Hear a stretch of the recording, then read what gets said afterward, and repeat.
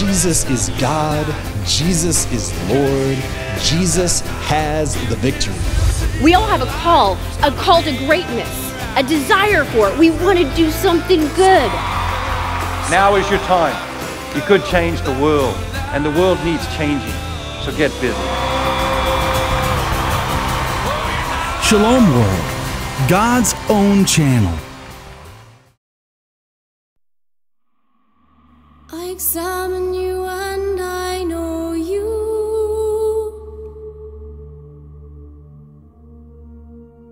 I formed you in the womb.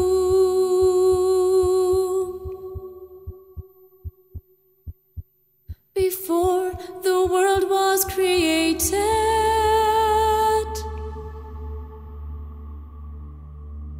I knew you true and true.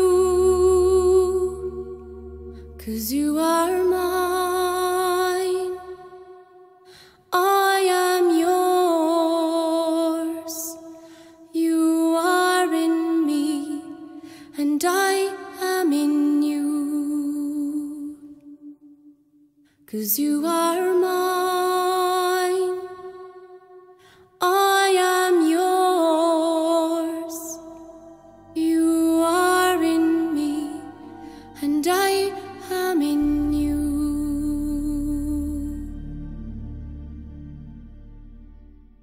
Welcome to You Are Mine. We are John and Colleen Willard, and today's episode is going to be turning hostility into charity. Boy, that's a subject I'm certainly sure a lot of our viewers, John, have encountered, either in family members or in the workplace. Absolutely. Colleen, before we start though, I'd just like to share with the audience a little bit for those who may be tuning in for the first time is 12 and a half years ago, Colleen had a miraculous healing while in Medjugorje after receiving, Holy Communion. And so we've been giving talks and testimonies, concerning her healing and other things related to the Lord for the last 12 and a half years. So a couple of things that we've learned that we'd like to share with you. And one of them is that everybody who's watching this program today has been chosen by God to be here to watch it. And we know that this is inspired by the Holy Spirit. It's nothing that Colleen and I are going to say. It's not our words. These are all coming from the Holy Spirit. We're merely instruments in delivering His message. So we ask that you keep that window to your heart open, at least a crack, and you'll see what the Holy Spirit has in mind for you. And even the subject that we're talking about today, hostility.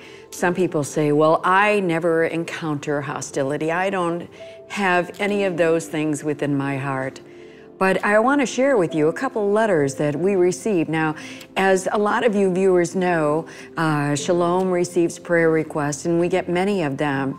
And even John and I, amongst our travels, we too have had many prayer requests over the years, asking for prayers on various different subjects. But I want to read to you two in particular that we received recently. One of them is from a woman, and she said, "Please pray for my family. We have an upcoming wedding, and the thought of being in the same room with a cousin of mine is driving me crazy. He is rude, mean-spirited, and we just don't get along, and I'm afraid an argument will start." Well, I think the first thing is good is that she reached out for prayer, John. Absolutely. Whenever we sense that something isn't right, we need to go ahead and pray about it. But I think a very common situation that many of us have. In fact, who knows, maybe there's a wedding or some family event that you're going to be attending and you have encountered the same thing, either with a family member where a disagreement happened and there hasn't been any forgiveness or reconciliation. The second one, because we sometimes think that hostility is only, in families of getting mad at one another, but the second letter came in, John, that I want to share with the viewers, and this one is from a man at his workplace. He said, "Please pray for a person I work with. We once got along great, but now that he got the promotion I was going after, we can't stand being on the same job together." Now that's something very typical that we hear. I'm certainly sure, both of us have been in working environments. You worked, I worked. How many times did we come across coworkers who were upset with one another? Many times, many times. And I think the thing that the Lord wants us to speak about today, John, is how do we go about combating that? Because it's like a poison within the heart. I mean, have you ever gotten up in the morning and the first thing that you think about, rather than, oh, thank you, God, for allowing me the gift to be alive today, all of a sudden that person comes to your mind, or that job that you're going to go to, you're going to see this person who you don't get along with, and all of a sudden you start your day before you're even in the shower getting ready, and you're having these terrible feelings stir up in your heart. You suppress them, but then they seem to keep popping back again. And and Colleen, it leads to some questions that I keep hearing is like people say, why do people dislike me? I don't understand. There's no reason for it. So let's turn to Scripture, because that's what we like to do, is we like to turn to Scripture. And the verses that I'm going to be reading today, it starts out Luke chapter 6, and it starts out with verse 27. And it really, God kind of gives us a framework. And he tells us, here's what I would like for you to do. And here's what he says. But I say to you that here,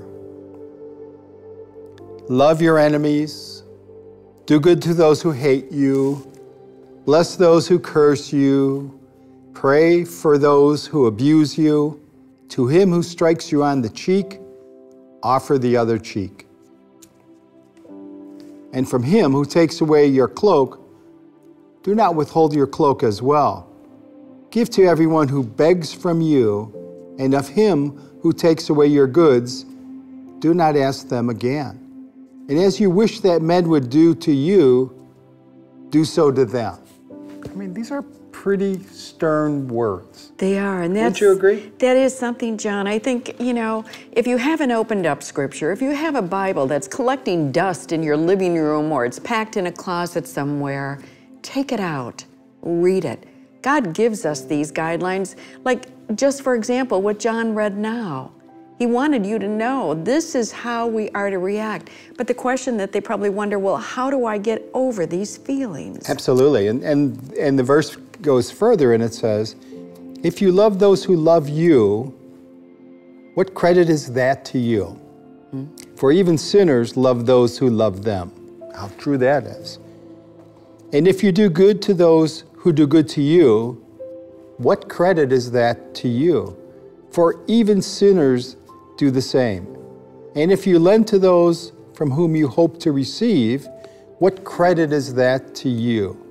Even sinners lend to sinners to receive as much again. That's really an eye-opening, John, because the Lord is really showing us that we need to develop that charity for one another. And that's something that, even like with a person who wrote this letter, where they say, please pray for the person I work with. We need to turn that around and say, Lord, I need the grace to change. I need the grace to look at this person that maybe God is trying to show me something in this. Yes, maybe the job wasn't, given to this person. Right. Maybe God has something better in store for them. But when all is said and done and we leave this earth, what's the greatest gift that we can take with us? We won't have any jobs. We won't have our homes, our possessions, or anything else like that. It's how greatly we have loved. And how are we going to learn that love if God doesn't allow these situations that we encounter for us to grow in? So this is very difficult for me as I read this, and because it makes me walk out of my comfort zone. I don't feel comfortable doing this.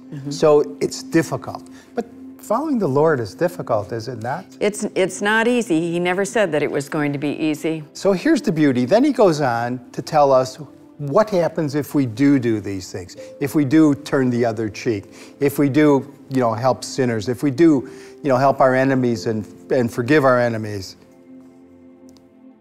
And the Lord says, but love your enemies and do good, and lend, expecting nothing in return, and your reward will be great, and you will be sons of the Most High. For he is kind to the ungrateful and the selfish. Be merciful, even as your Father is merciful. so our rewards will be great. We will be sons of the Most High.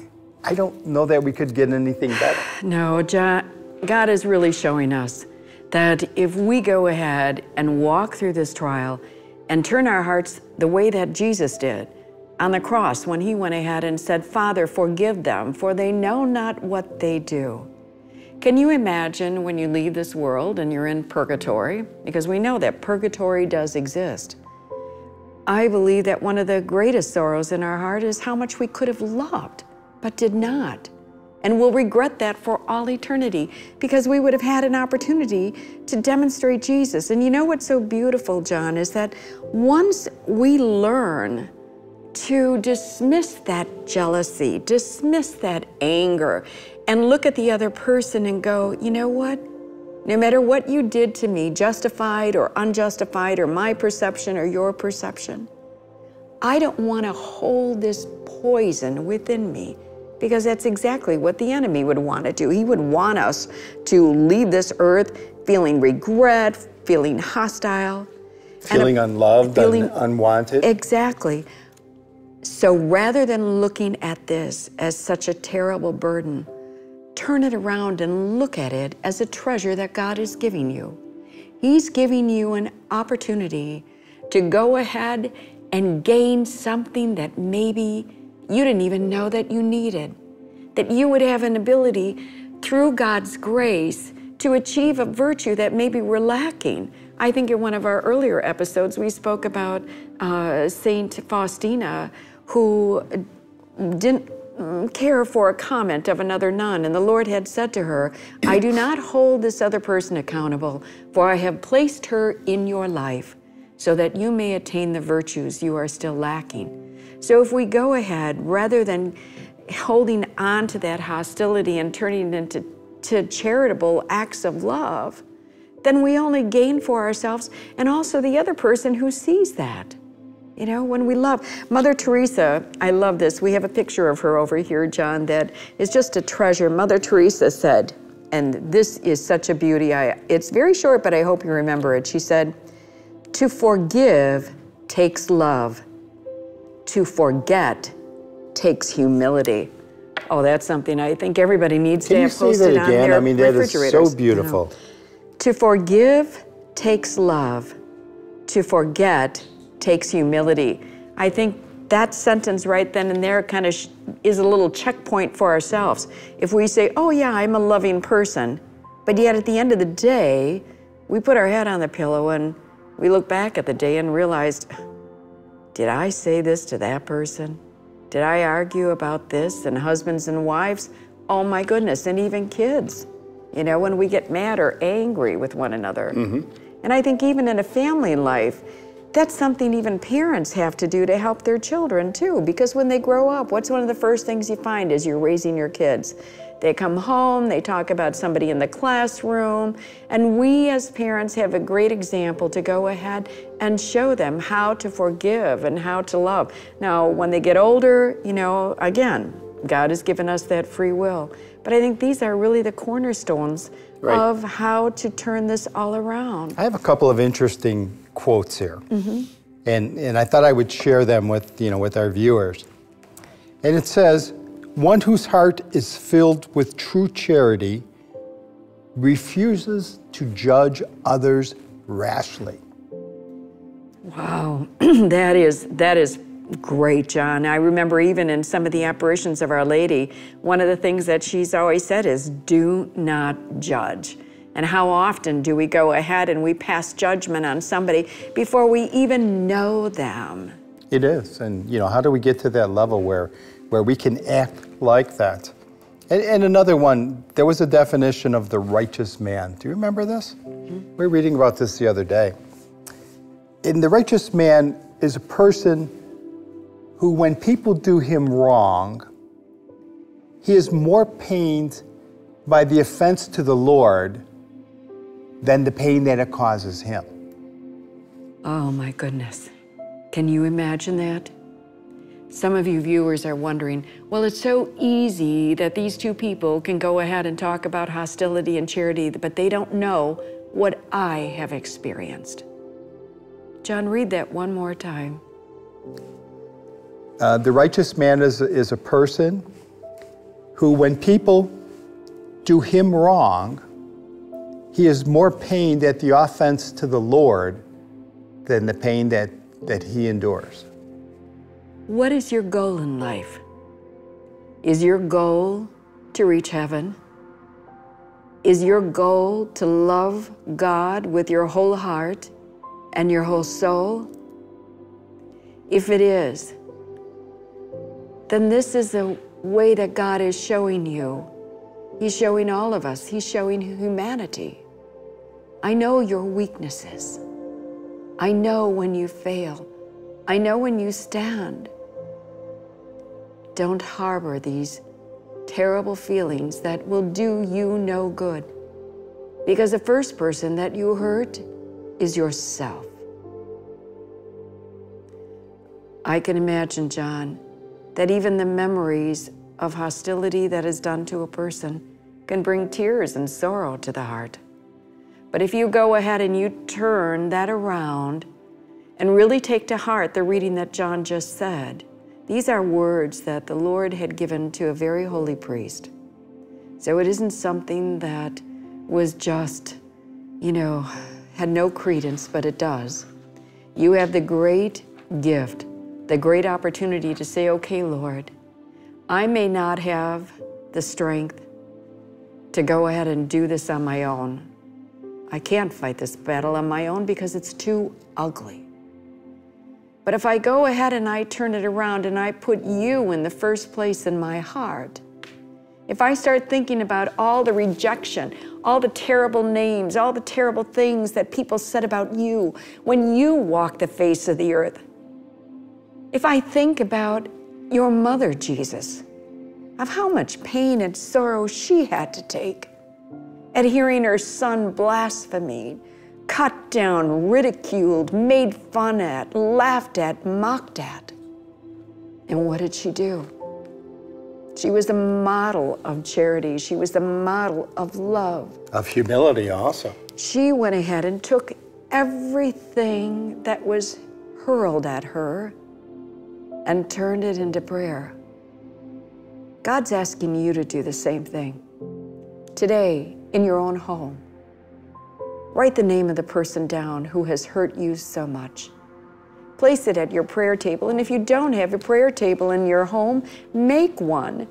It is a reminder of how much we need God, and God needs you because He created us in love. Start praying for that person. Ask God to bless them more abundantly than even yourself. Those are all ways of acts of charity. Colleen, we're coming to the end of this first session, and so we're going to need to take a little break, and then Father Sparough will come out afterwards. But before we take a break, I'd like to remind all of our viewers out there that if you do have a prayer request or a question, Shalom has a lot of resources. So let me give you the email address for you to send your requests, and that's prayer@shalomworld.org. And we'll be praying for you. Stay tuned and don't leave. You are mine, you are in me, and I am in you. Media is powerful. It can change a culture. It can change a whole generation. It can impact the entire globe. 2 years ago, Shalom World TV was a dream. Today, it's a reality. A commercial-free, high-definition television network broadcasting from the United States of America, reaching 375 million English-speaking people around the globe. We want to reach to the ends of the earth. Throughout the year, Shalom missionaries work day and night to accomplish this mission, to produce programs that evangelize the culture. What is wrong with contraception? Tonight on Seekers. I can make time for you. For divine knowledge. We want to continue this mission. We want to produce more programs to impact this generation positively. Will you be with us? Can you take a commitment of donating just $25 a month for the next 12 months? We assure you of our prayers. Visit shalomworld.org/donate today. We thank you for your generosity. You are mine, you are in me, and I am in you. Welcome back to You Are Mine. Joining us now on the set is Father Michael Sparough. Welcome, Father. Thank you. Delighted to be here. Father, it's always a blessing to have you here.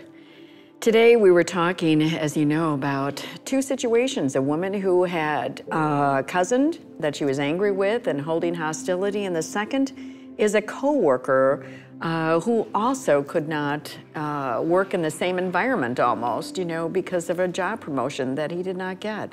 It's a tough one, isn't it, Father, to have all this hostility inside against another person in families and in workplaces? I think of all the topics we've addressed, this one of forgiveness is something that all of us struggle with and everybody can relate to. And yet there's no teaching in the scripture that's more central to Jesus' message than this message of forgiveness. John, earlier in the program, you read that section from Luke chapter 6.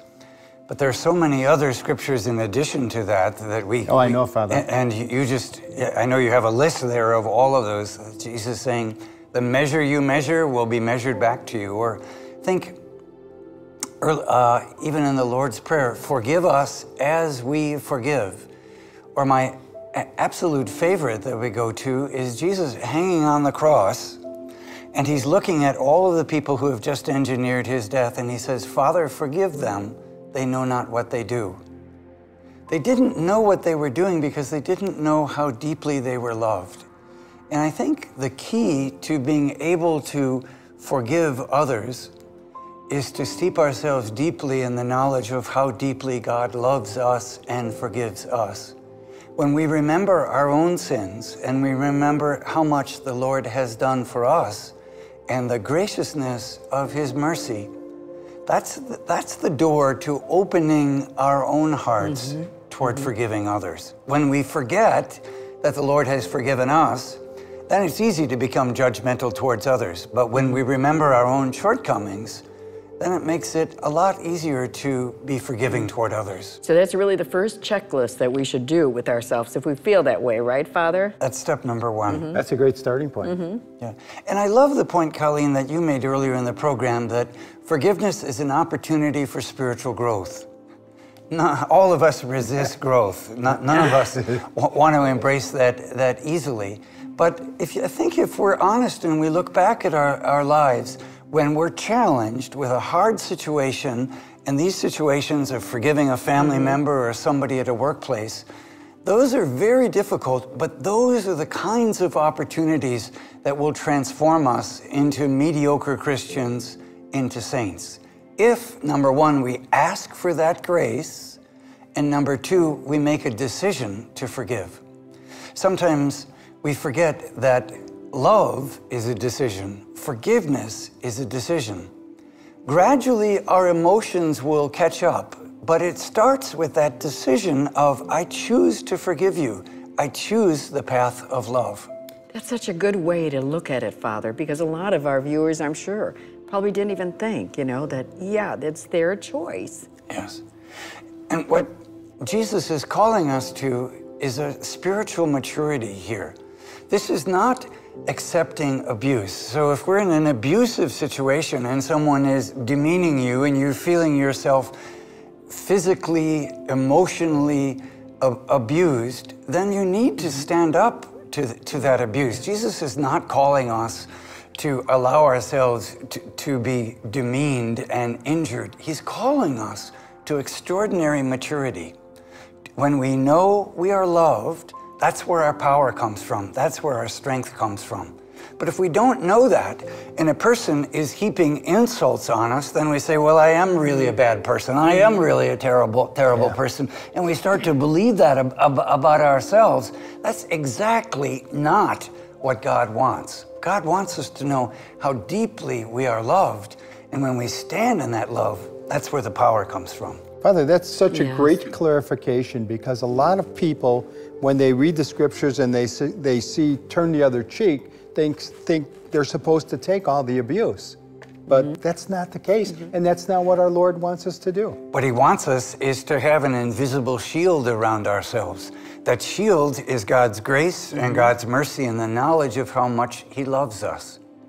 But all of us are human, and I love the point that Dennis, Matthew, and Sheila Lynn have made in their book, Don't Forgive Too Soon.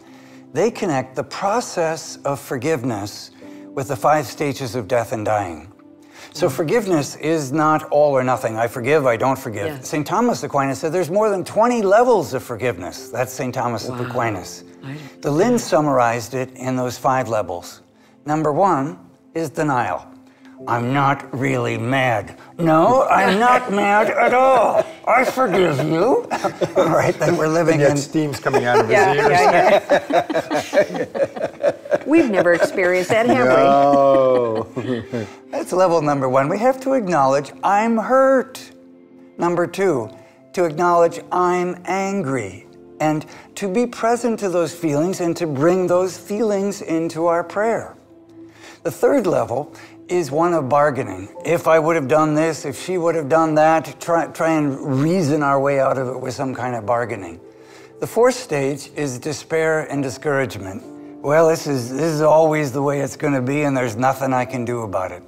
And then to come to stage 5, which is one of peaceful acceptance, of coming to that reconciliation or acknowledging this person does not like me, but I'm going to continue to choose to love them because Christ has loved me first.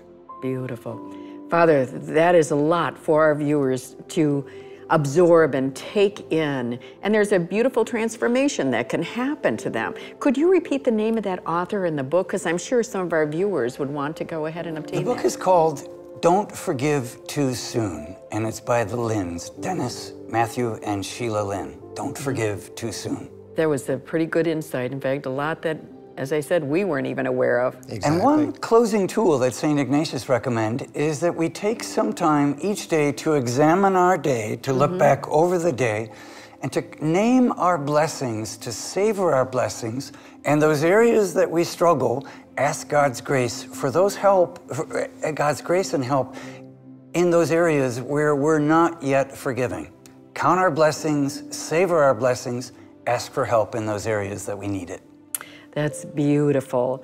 So for all those viewers who are wondering how you are going to handle either a coworker who is hostile or family, Father, you have just given us and the Lord through His Word the tools that we need. Father, before we close, though, can we ask you to give us, Colleen and I, and our viewers, a blessing? Let us pray. Jesus, you taught us to forgive 70 times, 7 times. And we acknowledge that none of us can do that except through your grace. And so we're asking for that grace to be able to forgive our enemies, to forgive those who injure us. Steep us in the knowledge of your love and your mercy. Protect us in our relationships and help us work to that peace that is the earmark of belonging to you. May your blessing guide us and protect us, the Father, the Son, and the Holy Spirit. Amen. Thank you, Father. Thank you, Father Michael. It's been a blessing as always, and I know a lot of our viewers have benefited from what the Lord brought to us to speak. And I'd like to remind our viewers, if you have any prayer requests, send them to prayer@shalomworld.org. And Father, if you would join Colleen and I in closing the program with those same words that Vitska from Medjugorje said to Colleen. Praise God. You are in me, and I am in you.